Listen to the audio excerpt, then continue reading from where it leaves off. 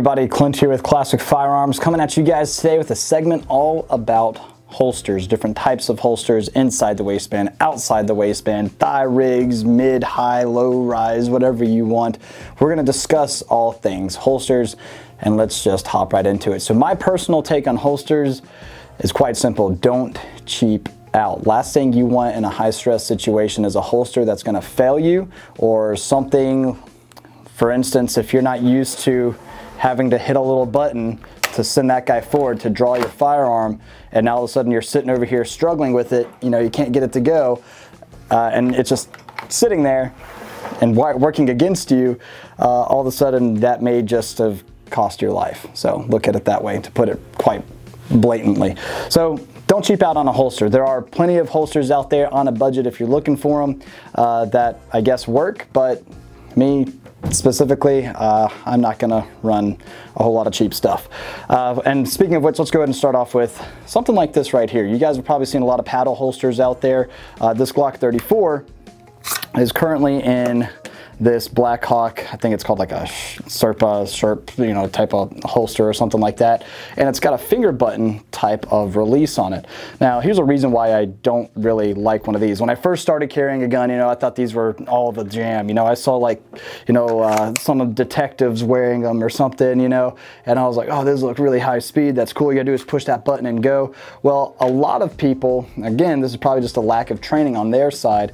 A lot of people, what they were doing were applying pressure. Look where you're applying pressure, because it is under tension, which is nice, and it's not going to break free from the holster. But what you notice is when you're pushing that button, look right where you're applying pressure. The trigger is literally right there, and as they pull, they don't let off on that pressure, or they might have just a little bit short fingers. So instead of riding on the trigger guard like where my finger's at right now, it's riding right here in the trigger, and as soon as they pull, they're grabbing it and pulling the trigger as they come out. And of course, you can imagine if you're doing that from here, you come out, you're pretty much shooting yourself right into the leg. Ow, I just shot myself, right? Everybody saw that video. So, give and take with these, that's for sure. Nice thing about them is they're quick to draw. Sure, they're quick to draw. They're a paddle holster, which is just very easy to fit right into the waistband right here. And then it kind of just, you know, after you snug it down, I don't feel like it gripping onto my pants, because it does have that right now, and I'm trying to fight with that to get it off. So these Black Hawk holsters are out there. They're available. If, you know, you need something, I guess it's better than nothing. But at the same time, it's just train with what you got, all right? Just don't hurt yourself. Anyway, moving on, outside the waistband holsters, I think are great holsters for you open carry type guys. For me, at the range, you guys usually see what I run here. It's this big, bulky thing. There's nothing concealed, nothing screaming, oh, hey, you know, I'm not tactical here or anything like that, right? This is pretty much, that's a lot, right? And honestly, I'll be honest, it's not necessary, but I train with all the products that I like to use as far as what I fight with, right? Train how you fight type of situation. And all of my gear that I have, none of it's been really provided to me. All of it is stuff that I actually had before working here. I may have added a couple of things along the way, and I'm always kind of changing up how I run different things. But this is just something how I run with, because, well, if I'm shooting competition, if I'm shooting more tactical, whatever it is, this is my loadout, all right? And the holster I have on this guy, it's actually a smaller company, because I like supporting local business, of course. It's DME holsters, and it's running with a Safariland shroud, leg shroud. And what's cool about this is, let's say you've got, like I do, multiple pistol platforms that you want to run, but you only have one type of holster set up, right? Well, what's neat is, with their little fork adapter, you'll see right here, this is all Safariland here. You can run, like I've got my FNX 45 Tactical here with that same fork setup. So now with the leg shroud set to whatever height that I want it at, I put it in there and it's locked into place and not going anywhere. Easy enough and super cool. So you have all these different types of adapters that are out there as well that are, you know, quick detach, things like that. So that way you can run multiple different systems or different firearms. Pretty cool stuff. The holster that my FNX is in here, is a KT mech. Again, there are so many different companies out there that produce Kydex holsters for all sorts of different variations out there.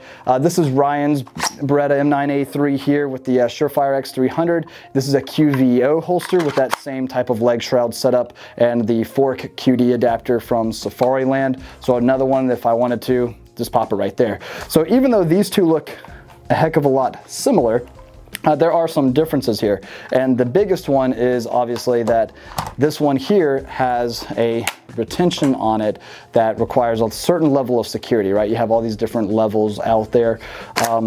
But what I like about this one is the fact that if I do have to run, if I do have to move, if I have to get on the ground or something like that, I don't have to worry about my pistol leaving my holster. And that is something, yes, I do kind of worry myself with. A lot of you guys aren't really so much worried about that, and running something like this guy here isn't bad. But what's cool about these are, same thing with this one, is you can adjust the level of tension on right here. So all it takes is a screwdriver, and then you've got these little rubber pads in here, and as you start to tighten that down, it tightens the tension on this guy to the point where you can almost not even remove your gun. So that's actually pretty cool stuff. So if you actually wanted to have a real tight tension on your holster without a locking system on it, that's completely fine. You can do that. Just tighten the heck out of these guys here, and then your pistol, you don't have to worry about falling out, which is pretty sweet. And then it just, again, takes a certain level of force to pull the firearm away from the holster. Pretty neat, right? So we're going to continue on with some outside the waistband holsters here. Another one that I've got for my Glock. Now this is a leather Kydex combo. This one's pretty cool. This is from Black Point Tactical, what I think they call the leather wing, I think it is, which makes sense since it has leather wings, almost literally. And this is for my Glock 19. And I actually have an entire competitive little holster system by them, and what's neat is you can actually change out how you have your magazines placed, things like that. So pretty sweet, and I like running this when I want to be a little bit more concealable but outside the waistband carry. If I'm wearing just a unbuttoned, you know, long sleeve shirt, I can still carry this guy, have the shirt kind of draping over it, or if I'm wearing a jacket, something along those lines, which is pretty cool. Or if I'm working and I just want to have a gun on me, this is typically what I'm carrying right here because it's super comfortable. It conforms more to the body due to that leather wing that it has on it. Again, outside the waistband, great for a lot of movement, things like that. But there are times when you don't really need to go outside the waistband, and if you are legally able to, if your state allows it, if you've got your concealed carry permit, things like that, I definitely recommend concealed carrying out in the public eye, simply because you don't want to make yourself a target, right? For instance, I'm not going to be going to a local grocery store wearing all of this when I could just wear something like this and actually feel a little bit safer. Again, if you're outside being flamboyant with what you got going on out in the public eye, like I said, not just at your local range training with your gear, I think there it's kind of accepted. But going out, people might first off start questioning you, like what the heck is going on? And let's say something bad does go down, well, I'm gonna take out that guy first because he's packing the most firepower, obviously, right? I don't want him to be this good hero, you know, this good Samaritan to try to stop the bad guy. I just want him to be out of the way. So you kind of want to make yourself, you know, that gray man, as a lot of people say. You know, you're kind of lingering behind the scenes, going about your daily life, but at any possibility, any realm of the moment where that becomes, you know, a bad day, you pop out of nowhere and you be that hero, you be that good guy or whatever it is, or you just defend yourself. So I definitely recommend inside the waistband holsters for concealed carry, and this is a We the People holster that I've got for this little Smith & Wesson M&P 9 shield here with a little laser on it. Isn't that cool? Anyway, this guy is definitely a great gun for concealed carry, single stack 9mm, which is pretty sweet. And again, if you're having to draw quickly, low light settings, whatever it might be, it still has that, you know, laser on it that you can point at if you need. But what I like about this is the fact that I will usually carry this about right here somewhere. For me, yes, I know a lot of people have issues with inside the waistband appendix carrying. Me personally, that's what I like, especially with this compact little guy here, because it allows for me, when I'm carrying this, I can drape my shirt over it and it doesn't print at all. That can really recognize that you're carrying a gun, which is pretty cool. Sometimes it might just look like, you know, a larger belt buckle or something like that. But what I like about these, it's easy enough to start getting in that habit and training of ripping the shirt, pulling the gun, and then going. What I don't like about carrying at other positions is I don't really have eyes on my gun. In other words, if I'm carrying it like the small of my back, I don't know if maybe at one point I bent over and now all of a sudden my gun is showing. I'm always constantly doing this number. It's easy enough for me, like, hey, am I printing a whole lot with my gun? Let me just take a look. Nope, cool.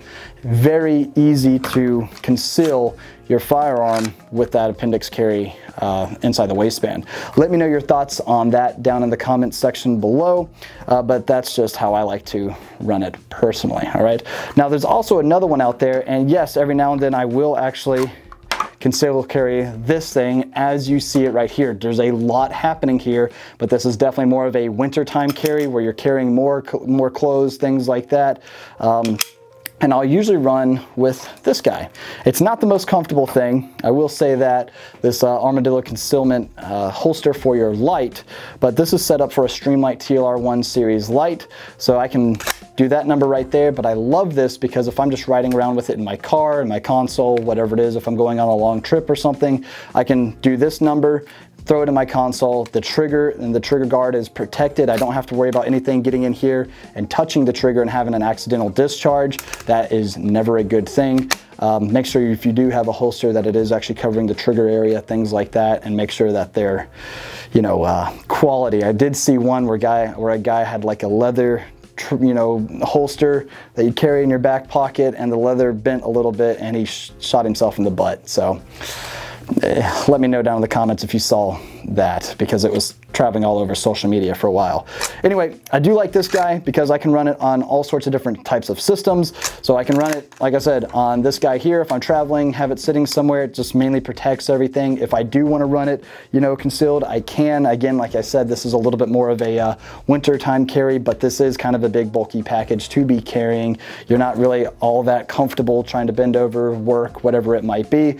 But if I wanted to run, you know, my M9A3 that I have right here, also has a TLR1 on it. There you go, locked up, looks good, and it stays in place. And again, it's covering the trigger, which I think is one of the more important parts, obviously, right? So very cool. And it's also got decent tension on these. That's one thing that's nice about Kydex, is that it's form fitted to whatever type of system you're running, to your gun, to your light, to whatever. So pretty nice stuff, guys. I just kind of want to run that down for y'all and what my preference is as far as carrying. This is just something, like I said, I've had ever since I started getting into firearms and not exactly understanding what being proficient is, things like that, but not bad. Again, if you've got it, train with it. That's all I'm going to say. That goes for any holster. I think the biggest thing that a lot of people miss out is they go for all this Gucci gear and everything else, and they're like, hey, this is awesome stuff. But if you've never trained with it before, it doesn't matter, because you could have the most expensive setup in the world, and then you could have some guy that, hey, he's went budget on everything, but he's proficient with it, he trains with it, and he knows how to use it, and he's going to take you out every day. That's all there is to it. So train with what you got, guys, and let me hear from you guys down in the comments section about what holsters you like to run. If you have any questions about the gear here, this is a High Speed Gear Industries belt. We have an entire video about my range gear overview and all that type of stuff. So if you have any questions about that, you know, just go check that video out. Leave a comment over there. I keep going back there to answer you guys. But High Speed Gear padded belt with one of their Cobra belts. Again, the Safariland leg shroud and their fork system. I think it's the QLS fork is what it is, quick locking system fork, and that goes for whatever holster you want, really, and whatever type of firearm you want as well, and it just locks right into place. Easy stuff. So very cool. All right, I'm gonna leave it at that, guys. If you have any questions, again, leave them down in the comments section. I'll see you guys down there. Let me know what you like to run for your concealed carry, for your open carry, if that's what you choose to do, for your range type setup, for you, it's hit the fan and you got to strap up, kit up. What are you carrying there? I'd like to know. All right. Last thing I want to talk about is our current giveaway. We just started this giveaway, guys. The Reaper, the Rapid Engagement Precision Rifle by LWRCI, chambered in 7.62 NATO with that Vortex Strike Eagle optic. This thing is still the flattest shooting 7.62 rifle I've ever shot, and I absolutely love it. Go check out our video announcing this as our current giveaway. Don't miss out on it. ClassicFirearms.com. Hit that top banner to go get your entries, and code word Reaper, code acronym R-E-P-R. It is not like the Grim Reaper. There's no A, there's no nothing else in there. It's just R-E-P-R. All right, so don't miss out. God bless you guys, and we'll see you next time at ClassicFirearms.com.